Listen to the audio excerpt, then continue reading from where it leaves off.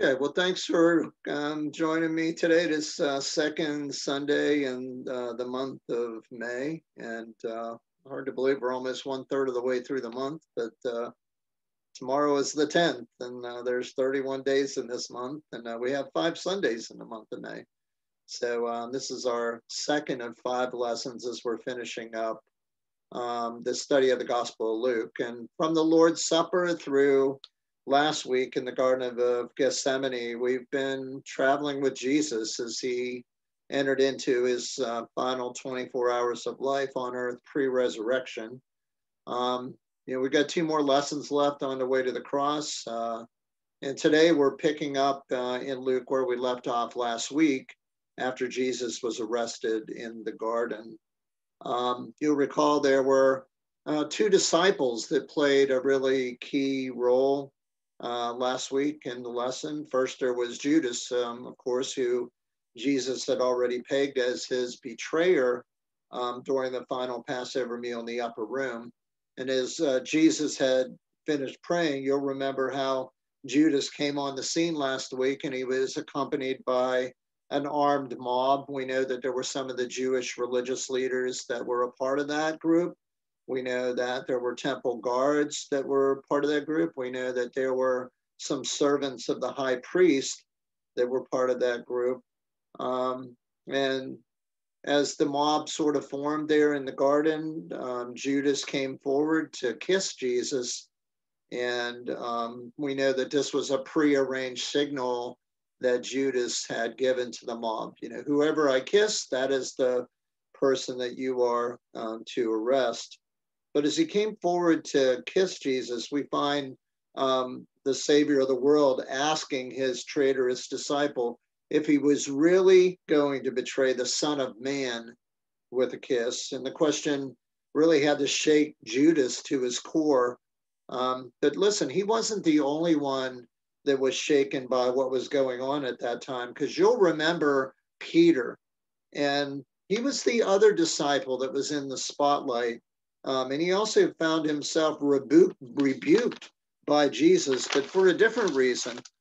And so you'll remember that as they went to take custody of Jesus, that Peter impulsively drew out his sword and he struck the high priest's servant named Malchus and cut off his ear. And Jesus was very, very angry at Peter for what he did. And Jesus just said sternly, "No more of this," you'll remember. And with that, he miraculously touched Malchus's ear and he healed him.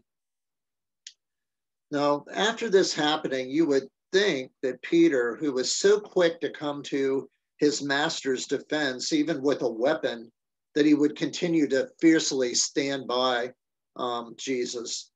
And if you thought this, as you're going to see, you would be terribly wrong. Because we're going to see in today's lesson titled Denied, that there are consequences whenever a person turns their back on the Lord Jesus, who never turns his back on anyone. And our text is going to be drawn from the 22nd chapter of Luke, and we're going to be looking at verses 54 through 62. But before we do that, before we come to our scripture passages for today, let's have a word of prayer. Let us pray.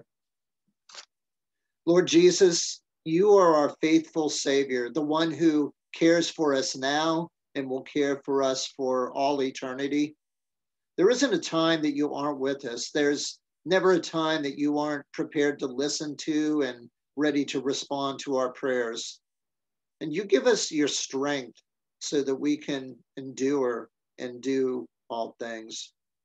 You fully invest yourself in us, Lord Jesus. But sadly, we don't always return the favor. We confess that we allow the things of this world to steal away our attention from you. And we even may behave around certain people as if we have no association with you. So forgive us, Lord Jesus, when we have failed to be as faithful to you as you are to us. And help us see today the consequences of abandoning you when times get hard, even though you never abandon us. We ask now that you would open our hearts and our minds, Lord Jesus, to the study of this gospel message. And we ask that you would transform us so that we might be more the kind of people, the kind of disciples that you want us to be. For we pray today and always in your precious name, the name above every name, the name of Jesus, the only name by which anyone can be saved. Amen. You know, Jesus had told his disciples and us this during his ministry. He said this, and this is from the Gospel of Matthew, chapter 10, verse 33. He said, "Whoever denies me before men, I will also deny before my Father who is in heaven." You know, perhaps there could be no more stern warning or greater penalty given to someone by our Savior. For think about how important it is for Jesus to step forward as we will go before God one day to face judgment for our sin. And we need him to go forward, right? To let his Father know that he had purchased our pardon and that he had sealed our salvation through his shed blood.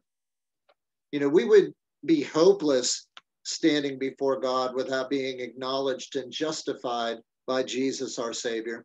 And this is why denying Jesus is the ultimate bad idea, as it has both present and future implications.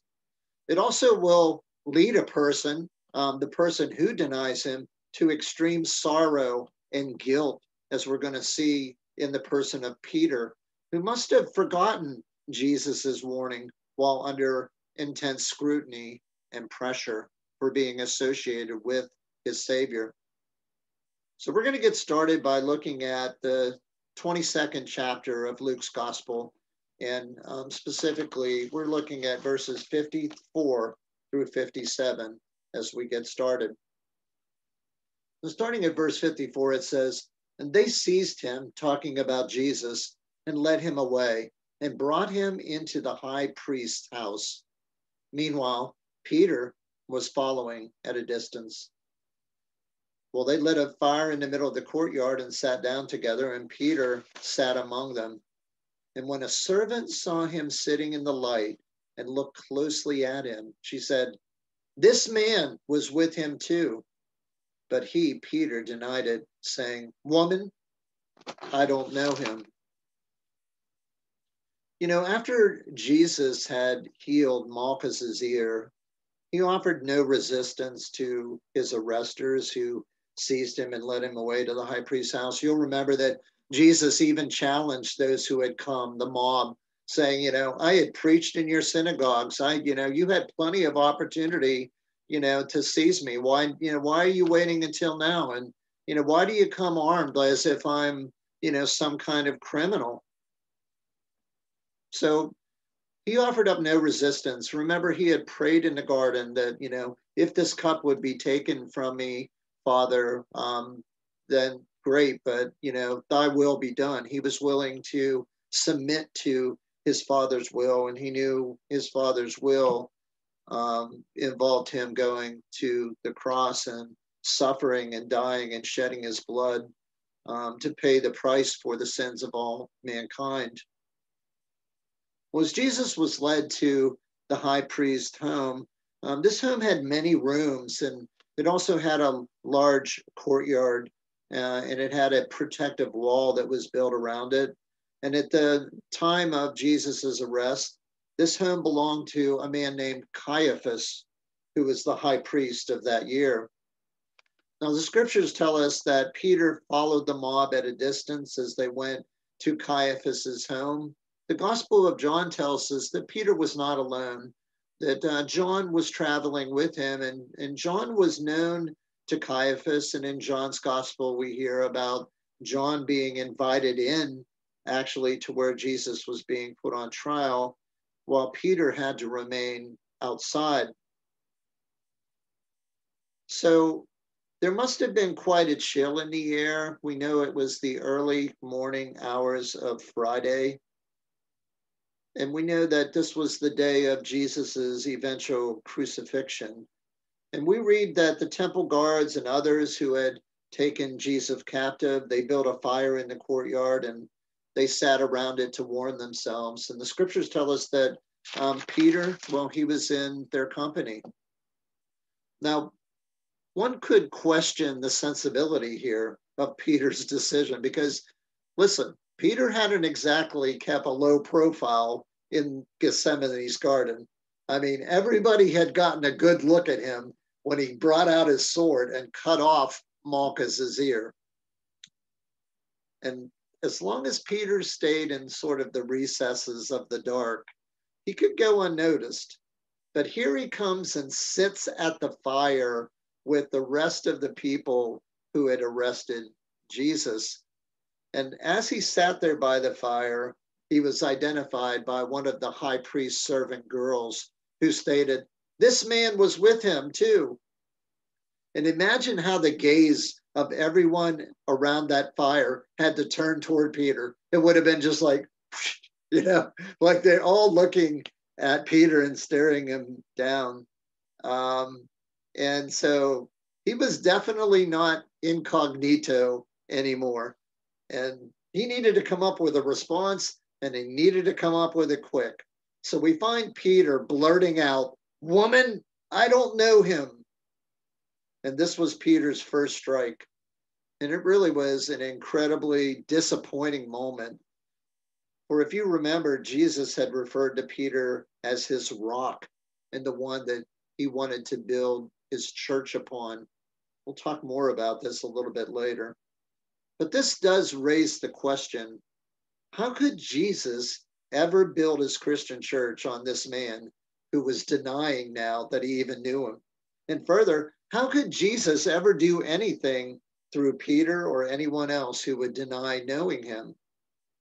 Well, perhaps there could be few greater transgressions than denying that you don't even know Jesus, especially if you are proclaiming yourself as a disciple. And this is especially true since he never really stops revealing himself to anybody. I mean, really nobody can say that they don't know Jesus, that they don't know our Lord. Well, as we're going to see in our next passage, Peter's denial, well, it wasn't just a one and done matter. For a chance to redeem himself and right his wrongs was coming fast. And we'll see how he handles that. We're going to look at verse 58 now in our passage, Luke 22, verse 58, one simple verse. It says, after a little while, someone else saw him talking about Peter and said, "You're one of them too." "Man, I am not," Peter said. So for a short time, Peter got away with his denial. I mean, he wasn't immediately challenged anymore. People took him at his word. Okay, must have been somebody else that I saw, right? So this scripture verse starts out saying after a little while. So a little time had passed, and one of the other excerpts here as we are reading all the Gospels, if you look at them, Peter left the fire. In Matthew's Gospel, if you go there, says that he went on to the porch of Caiaphas's home and he positioned himself there. And while he was there, he found himself once again being identified as someone who was with Jesus. And the man said, "You're one of them too." And with the them, he was really alluding to Peter being one of Jesus's disciples. And again, we find Peter denying his association with Jesus by saying, "I am not." It was strike two. So would Peter get a third chance? That's the question. Let's look at verses 59 and 60, the first part of 60. It says, about an hour later then, another kept insisting, "This man was certainly with him, since he's also a Galilean." But Peter said, "Man, I don't know what you're talking about." Now, an hour had passed. I mean, this was quite some time from the second challenge and after Peter's second denial. And while Jesus was being interrogated inside of Caiaphas's home, Peter was being challenged on the outside. this time by a man who used Peter's homeland, Galilee, to tie him to Jesus, who was clearly a Galilean because we know his hometown was Nazareth. Well, the scriptures don't necessarily tell us how the man ID'd Peter as a Galilean, but it is thought that it was from the words that Peter spoke. You know, such words would reveal accents that were specific to a particular region, much like a New Yorker might say New York, you know, or forget about it, you know, or you could hear somebody from New England saying, I'm going to park my car in Boston Yard, you know, or even, you know, somebody with a British accent, you know, speaking, you know, we can identify and say, you know, you're not from around here, are you? Here in Virginia, it may be a Southern accent. So nice to see you, y'all. So we can really identify, you know, people through their accents. And it's thought that Peter's accent was one of somebody that would be from the region of Galilee.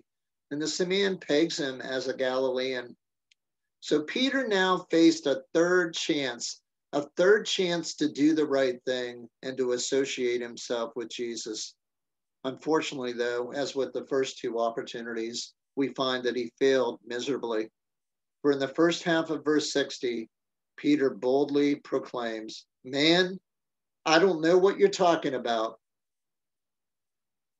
You know, the danger level had really risen for Peter at this point because the man asserting Peter was with Jesus was none other than Malchus's brother. And we learned this in the Gospel of John. Malchus's brother was there in the garden, and he would have been very focused on who cut off the ear of his brother. He knew that it was Peter. And Mark's Gospel tells us that at that point, Peter rained down curses upon himself, and he swore with an oath as he responded that he didn't know Jesus. It was strike three. Well, Peter didn't get many other words out before a particular event happened, one that would jar Peter's memory with words that Jesus spoke to him, words that now were coming to life. So we're going to look at the second half of verse 60, and we're going to read through to the end of our passage today, which is verse 62. So this is Luke 22, starting in verse 60b, the second part of verse 60 through 62. Immediately, while Peter, was still speaking, a rooster crowed. And then the Lord turned and looked at Peter. So Peter remembered the word of the Lord, how he had said to him, before the rooster crows today, you will deny me 3 times. And Peter, he went outside and he wept bitterly. You know, when you look back and you think about the relationship that Jesus had with Peter, it was quite a relationship if you think about it. It was almost like a father-son relationship as, you know, the son was growing up into adulthood. I mean, fathers will admit, and today is Mother's Day, so of course we can't forget the moms. Moms could profess to this as well. That there are times when you're proud of your son, proud of your child, and there are times when you also were disappointed in them when they were growing up. So imagine the joy that Jesus must have felt as he was walking on the water toward the boat where Peter was with the rest of the disciples. And in faith, Peter steps out on the water and starts to walk toward Jesus. Imagine the joy that Jesus must have felt at that time about the faith of his disciple. And then imagine the disappointment that must have struck Jesus as the wind started to blow around Peter and he started to doubt. And what happened? He started to sink into the water. And Jesus had to reach down and rescue Peter from drowning before asking him why he doubted. Then there was the time when Jesus asked Peter who he believed his master was, wanting to know how Peter saw his, Jesus's identity. And we sense the pride that Jesus felt after Peter tells him, "You are the Messiah, the Son of the living God." You know, Jesus was so pleased with Peter's reply that he tells his disciples that he, Peter, would be the rock that Jesus would build his church on. You know, Jesus told Peter that he would give him the keys of heaven before he shifted attention to himself, and then told all 12 of the disciples how he would have to suffer and then be killed and then be raised back to life on the third day.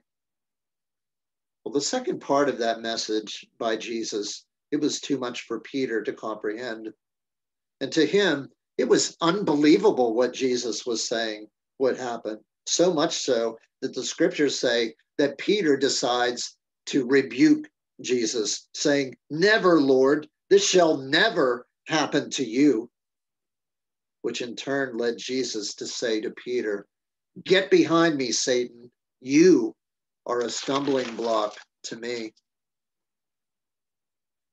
Finally, right after the Passover meal, Jesus tells Peter that he had prayed for him, and Jesus had prayed that Peter's faith would not fail. And as Jesus tells him this, Peter makes a proclamation. He says, "Lord, I am ready to go with you to prison and to death." And this led Jesus to predict the following, as he told Peter, and we covered this already. "I tell you, before the rooster crows today, you will deny me 3 times that you know me." Well, you know, those words of prophecy had to be on the hearts of both Jesus and Peter at that very moment when the rooster crowed in the vicinity of the high priest's home. And we read where Jesus turns and he looks right at Peter. Imagine that. Imagine you're Peter and the rooster just crowed and you have denied your Savior 3 times, and you know that Jesus had told you that it would happen. I mean, the gaze that Jesus placed on Peter had to burn a hole right through his heart as he remembered what Jesus had said. And at that moment, these 2 hearts, they felt brokenness. The master and his pupil, the father and his beloved son, disciple, who was growing and trying to grow into spiritual maturity. You know, Peter was so filled with shame and sorrow that he fled the scene. And the scriptures tell us in verse 62 that he wept bitterly. He was unable to contain the deep sadness that he felt as he had failed to stand by Jesus at his time of deepest need. And so all this really leads to a major point behind this lesson today. For making the choice to be a disciple of Jesus, it requires that the person making the decision counts the cost. For Jesus warned that anyone who would follow him could expect to be hated because he had been hated. Jesus made sure his disciples knew that they would experience persecution and suffering and maybe even be put to death for their belief in him. And indeed, we see this happening today in many parts of our world. It's not an easy road to travel when one decides to become a Christian. And we will be challenged because of our beliefs, sometimes by those who are even closest to us within our families. I know that's happening to me. So the question is, will we be strong in the midst of adversity? And will we, unlike Peter, remain true to our Savior, even when we're being challenged? Or will we, like Peter, deny him when the chips are really down? You know, the key here to not repeating the mistakes of Peter The key is to stay in constant connection with Jesus in our lives. He promised to be with us until the end of the age. He told us this at the end of his Great Commission. And God's word assures us that we can do all things through the strength that Christ offers. All things, not just some things.